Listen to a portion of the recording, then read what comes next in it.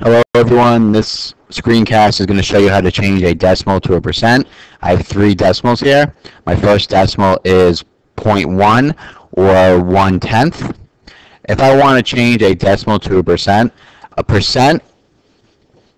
is out of 100. So it's going to be some number out of 100. That's what percent. You have 100 cents in the dollar. Century is 100 years. So what I want to do is I want to multiply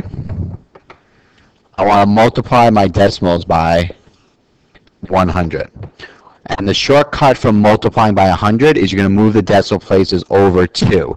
When you're multiplying by a factor of 10, you move the decimal over 1 place for every 0.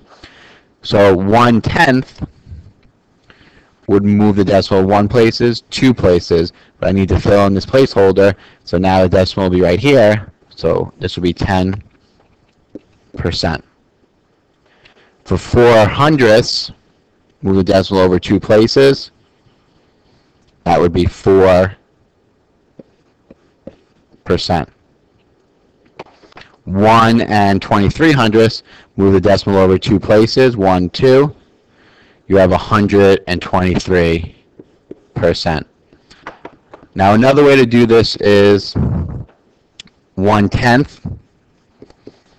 I could set up a proportion, percents out of 100.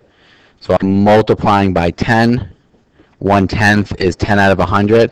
10 out of 100 is 10%. So I'm changing it to a fraction and then to a percent. 4/100ths will be 4 out of 100. 4 out of 100 is equal to 4%. And 1 and 23/100ths as a fraction, it will be a mixed number, 1 and 23 out of 100. Now if you change this mixed number to an improper fraction, 100 times 1 is 100, plus 23 is 123 over 100. 123 over 100 is 123%. And yes, it is possible to have a percentage greater than 100.